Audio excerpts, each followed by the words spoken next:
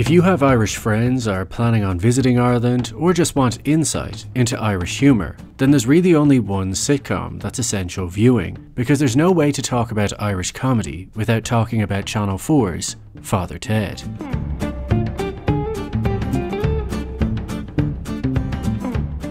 Set on a small remote island off the west coast of Ireland and focused on the lives of three priests living in a parochial house, Father Ted's sharp-witted, silly, surrealistic and even slapstick humour encapsulates a certain essence of Irish culture. For outsiders, and especially modern audiences, sitcoms with laugh tracks are often dismissed as dated, forced and unrealistic. But for anyone that grew up in Ireland, Father Ted is guaranteed to ignite fits of laughter, for reasons that are hard to describe, but I'll try my best.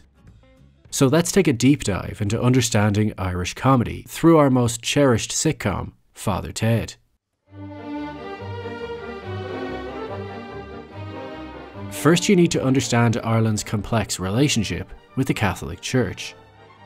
Once considered the most Catholic country in the world, Ireland's cultural values have shifted in modern times. In 1984, nearly 90% of Irish Catholics attended Mass each week, but by 2011, that number plummeted to just 18%. Yet according to a 2016 census, 78% of Ireland still identifies as Catholic. So you might assume, even if they don't attend Mass, Ireland must be a very religious country. But then if you actually visited Ireland and talked to the people, you may come away thinking very different. You see, the Catholic Church used to rule Ireland with an iron fist, both culturally and systematically. Divorce wasn't made legal until 1997, and abortion was only legalised by popular vote in 2018. Meanwhile, over the last 20 years, more and more revelations keep being uncovered regarding how the Church's institutions had been both emotionally and physically abusing women and children for decades. So why do such a high number still identify as Catholic? Well, as recently as 2020, the Catholic Church still run over 88% of the schools in the country. You may not think that's a big deal, but it does add texture to that earlier number, that while 78% of Ireland may identify as Catholic, only 18% attend Mass. And that's because in order to attend most of these schools, you need to be a registered Catholic. Now by now you might be thinking, I thought this video was meant to be about comedy, why are you telling me about these depressing historical details? Well, firstly, because Irish humour is quite dark, but also it's important to understand the coercive grip Catholicism had over the country, because from baptism to communion to confirmation and school, the Church has a key role to play in the upbringing of almost every Irish citizen. So in 1995, you have a country filled with underlying resentment and mixed feelings about the Catholic Church that they can never really speak about, and yet still need to systematically feed into if they want their children to go to a good school. And then this unexpected sitcom pops onto our screens. Say if there's 200 million priests in the world and 5% of them are paedophiles, that's still only 10 million. Father Ted isn't a mean-spirited sitcom, but successfully identifies how funny the very idea of priesthood actually is. And despite how the priests are all meant to emanate a sense of calm understanding and spirituality, they're instead portrayed as deeply flawed individuals who just happen to be priests. They're no more moral or insightful than anyone else. Sorry, but you got picked ahead of divorce referendum. Oh, come on, divorce referendum! Come on, divorce referendum! There's Ted, the typical chancer who has a history of defrauding charities, even though he claims the money was just resting in his account. Dougal, possibly the most foolish and naive human being that has ever walked the earth. Jack, the disgusting elderly abusive priest who just drinks all day. And Mrs. Doyle, the overworked housekeeper that's expected to take care of them all, as they have absolutely no idea how to take care of themselves. Each character and performance is iconic in Ireland, all bringing a completely different comedy style to the table that blends together perfectly. Although Irish citizens may not fully understand their feelings toward the religion that raised them, there's undeniably something cathartic about watching the Church get taken down a peg, and exposed as a mostly silly institution that still takes itself seriously. In physical reality, we have a bunch of strange men of various ages all forced to live together, and repeat Mass over and over. And given they're all celibate and don't have to survive in the real world, there's a boyish innocence to them that's just, well, funny. Writers Graham Linehan and Arthur Miller poke fun at the idea that although the characters' lives are dedicated to a belief in God, when there's a real emergency, they don't really rely on it or believe in it, and experience the same doubts about religion's inherent contradictions as anyone else. Should we not just have a bit of an old pray? I mean, maybe God will help us and... And although the local priests have to share bedrooms and live a financially humble existence, the bishops and cardinals are always portrayed as living the high life in gold palaces, constantly partying and enjoying the fruits of everyone else's labour. But it's not just a commentary of what's going on inside the church, it's about the Irish people's relationship with the role the priest is supposed to play in the community. When we look at John and Mary, an abusive couple who always fight behind the scenes but immediately put on a happy face whenever the priests are present, you might think, why don't they just separate if they hate each other so much? But given divorce wasn't legal when the show began, it's hard not to see this as a commentary on the church's control of our everyday lives. The parishioners want to be seen as good people, and as celibates, the priests are mostly oblivious and so enamored by the idea of a happily married couple that they don't look beyond the surface. But aside from the social commentary on the church, Father Ted is poking fun at Irish culture itself, from our fixation with alcohol to our social etiquette to our singers and their unusual fan bases. Although socially Ireland has made huge progress over the last 30 years, there are still remnants of old Ireland that remain embedded in our culture. Throughout the series, there's a relatable humbleness to Irish settings that never quite match its ambitions. Nothing is ever fancy or glamorous, events are regularly held outdoors in a field, or if they're indoors, despite the epic show they're trying to put on, it's always a bit small, cheap, and embarrassing. The show captures little Irishisms, things that are part and parcel of living in Ireland without even realising it.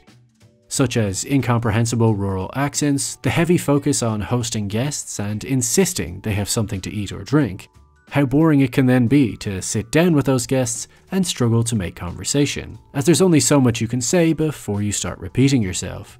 How in small island life, news and gossip is impossible to control, as there's so little happening in some areas that juicy information is more valuable than gold. But it's even the sound of gossip. Irish gossip has a different sound to it. Terrible. What's the world coming to? There are always elements of shame involved. We can't just be seen to enjoy gossiping, so the gossip tends to masquerade as a sort of public safety announcement, exaggerating the fears and dangers of the modern world to justify talking behind people's backs. You know what happened to old Mr. Sweeney? Some young fellas broke into his house. God, poor Mr. Sweeney, he wouldn't like that at all.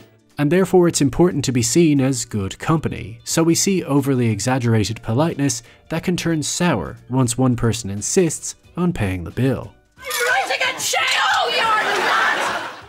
It's these little insider details that makes the comedy resonate so strongly. For example, Irish people know all about the Eurovision Song Contest, because historically Ireland used to always perform abnormally well for such a small country, with 7 victories and 18 top 5 wins back in the day. Names like Dana and Johnny Logan, which probably mean very little to anyone outside the country, are taught to us from an early age. But when Ted and Dougal enter their atrocious Lovely Horse song, it still wins because Ireland wants to lose because it can't afford to host the contest for yet another year.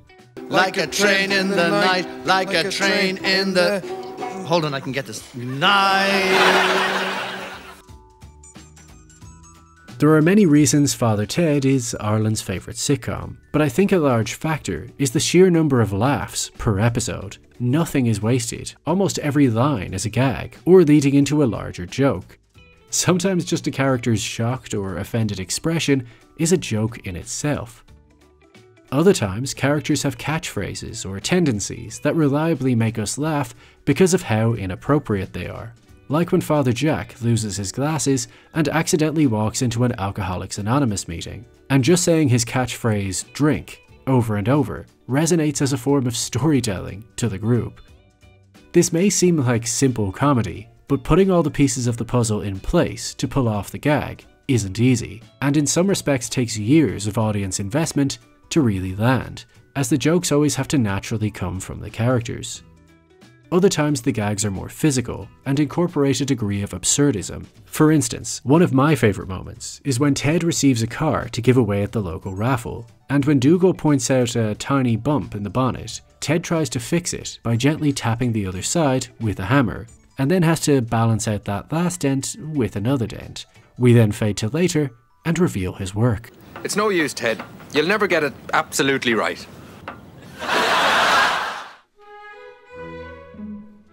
Or when the three priests try to give up cigarettes, alcohol and rollerblading for Lent. First of all, the very idea that Dougal struggles to give up rollerblading as an adult while the other two are quitting genuinely addictive substances is hilarious in and of itself. But after a mere 5 minutes, we fade to them all breaking out in sweats as the addiction takes hold. They then hallucinate. Ted imagines a giant cigarette talking back to him, Jack imagines a giant pint, and Dougal imagines a giant rollerblade. The sheer silliness of it all makes it impossible to not crack a smile, if not break into a deep belly laugh. The series brilliantly plays with movie references from time to time, taking itself overly seriously in undeniably ludicrous situations. Like when 8 priests get lost in the lingerie section of a shopping centre, and to avoid a national scandal, they all have to sneak out under the radar. So for this sequence, the show adopts the tone of a war movie, with the priests acting like soldiers trying to escape from behind enemy lines, and the very sight of a female shopper is the equivalent of an armed guard. Generally, the humour stems from placing priests in ridiculous situations that are optically terrible, as they're always meant to maintain a clean public image. But it's also about showcasing how these flawed characters struggle to perform their basic roles properly, like gossiping to one another about what they were told in confession, or not even listening to one another's problems. For example, when Father Kevin is so depressed that he has to be talked down from a ledge, he tries to confide in Ted about his dark thoughts and feelings, but Ted secretly just received great news about an exciting job offer in America. So while Kevin is finally opening up, something Irish people instinctively find hard to do, Ted is persistently dancing to the theme music from Shaft. It just makes me despair! Shaft!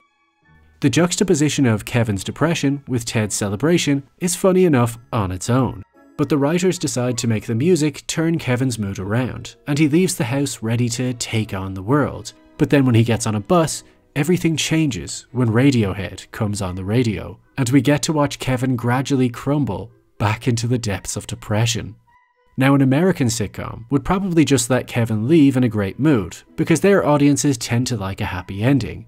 But this is Ireland. So instead, now that they've set up the idea that music can radically change a character's perception of reality, the funniest choice isn't to let him go away happy, it's to pay off that premise by having a tragic song drag him back down, to demonstrate how short-lived this musical solution would be in reality.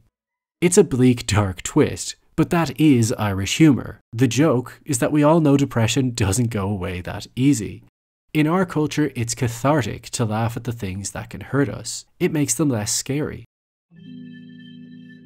But Father Ted isn't just funny because of its gags, or the fact that it preaches to the choir about Irish culture. The story writing is sharp and intelligent too, due to its social commentary and thematic continuity. If we look at The Passion of St. Tibulus, Ted and Dougal are ordered to protest a new blasphemous movie at the local theatre. Down with this sort of thing! Careful now.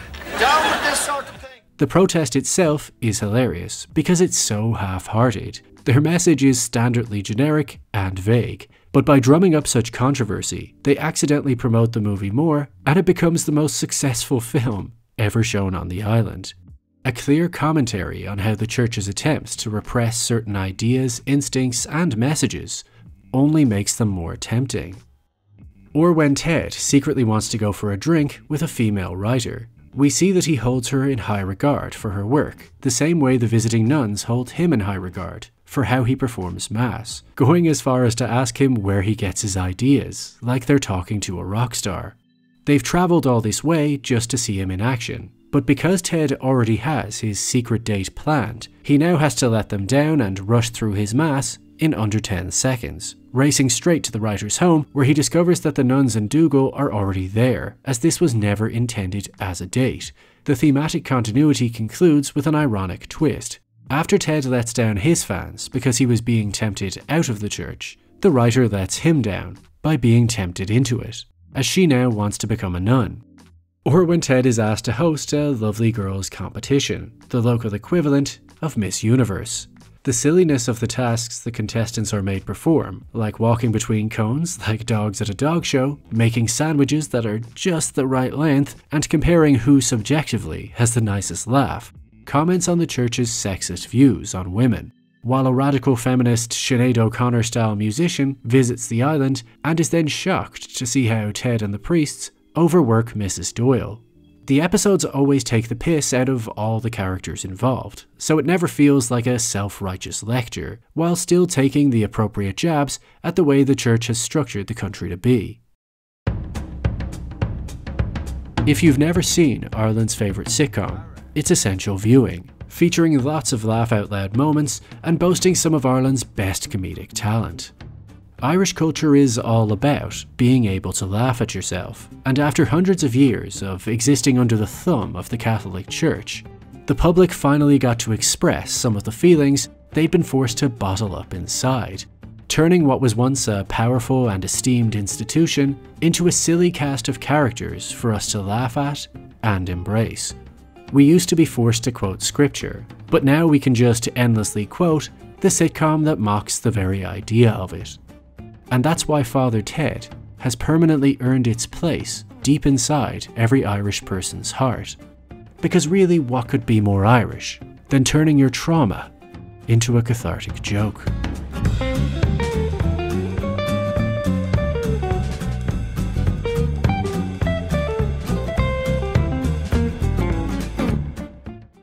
If you enjoy content like this and want to see more of it, please do consider supporting me on Patreon, as it really does make a difference to how much content I can pump out. Or if you can't afford that, then simply like the video, subscribe, and leave a comment down below to help the algorithm do its thing.